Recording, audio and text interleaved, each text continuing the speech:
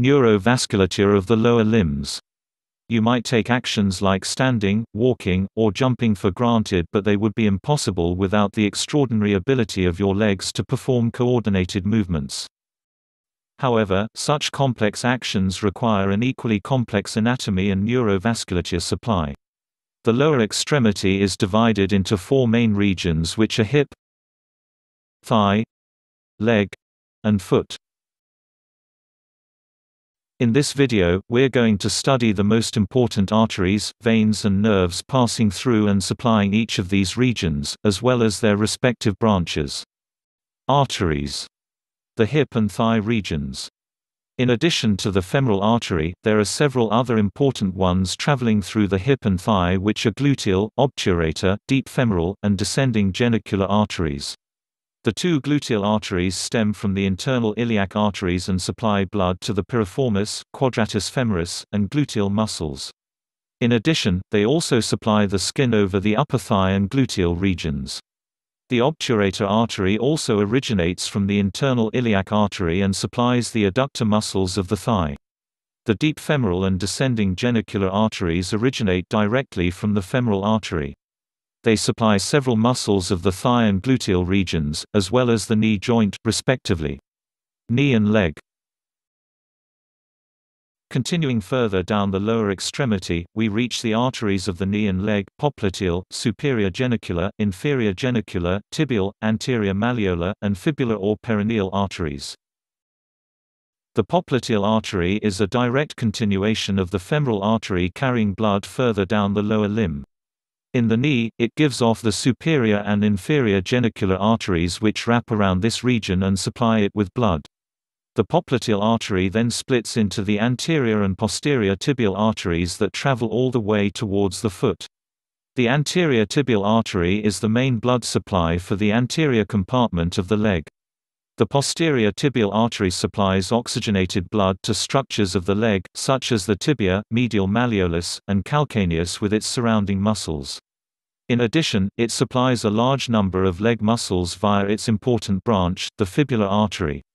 As you can see, there are quite a lot of arteries that supply the lower limb. In order to avoid any confusion, watch the video on lower limb mnemonics on this channel, which provide you with a quick overview. Ankle and foot. Continuing further down the leg, we meet the ankle and foot.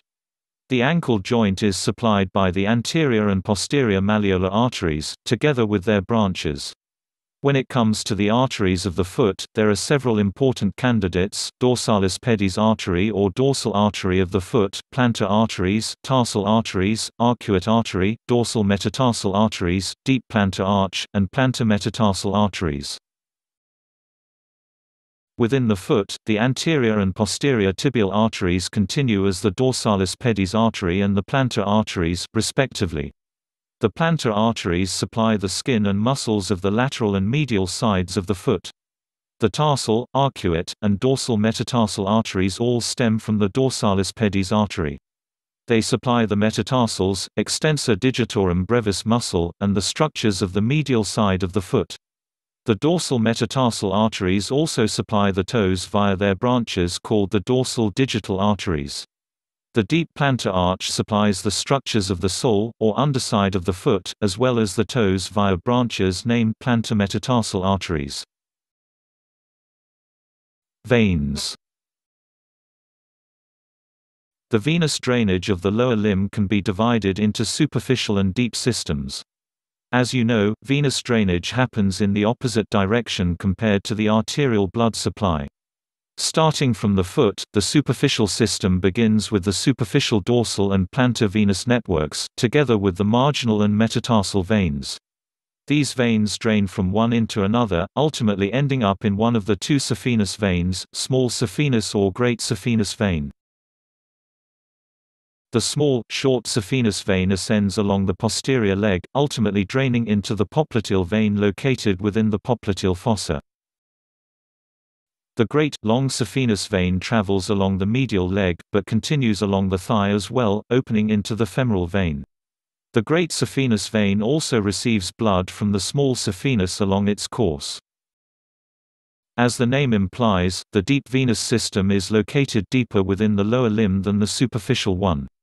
In the foot, it starts with the digital and metatarsal veins that drain into the corresponding deep plantar and dorsal venous arches. These drain into larger veins that closely follow the course of the similarly named arteries. From here, the veins of the leg and thigh mirror the arteries. Nerves. The hip and thigh regions. So far we have covered all the major arteries and veins and the structures they supply. It's time to look at the nerves of the lower limb, which stem from the lumbosacral plexus. The significant ones of the hip and thigh are the following: femoral, saphenous, femoral cutaneous, sciatic, obturator, gluteal, and cluneal nerves. The femoral and sciatic nerves are the most important ones because they are the main sources of all subsequent lower extremity nerves.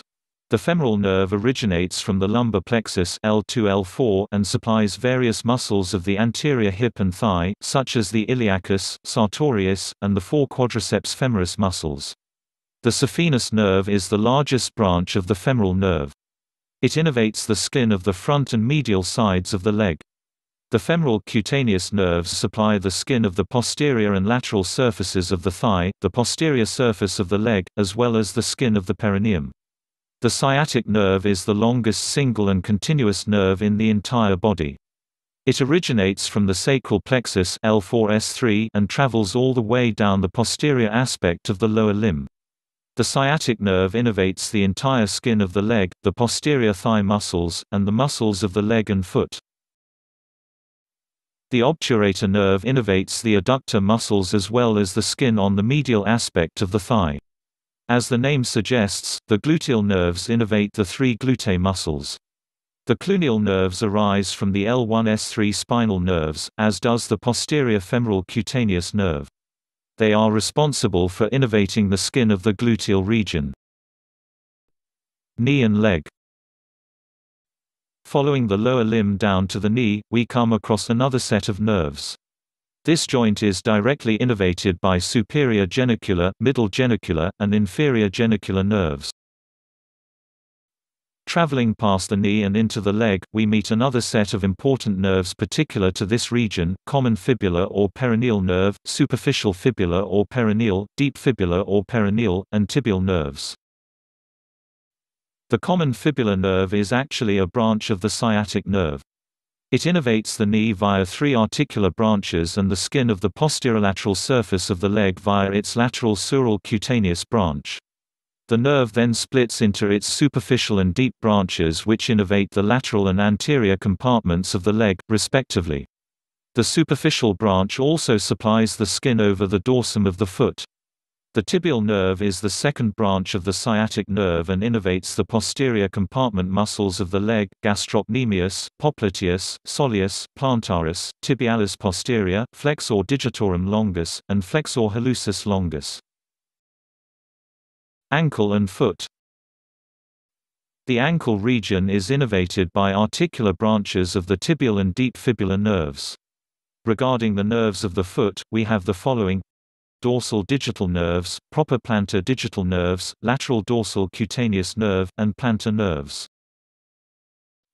The dorsal digital nerves and the proper plantar digital nerves provide innervation to the toes, while the lateral dorsal cutaneous nerve supplies only the skin over the lateral side of the little toe.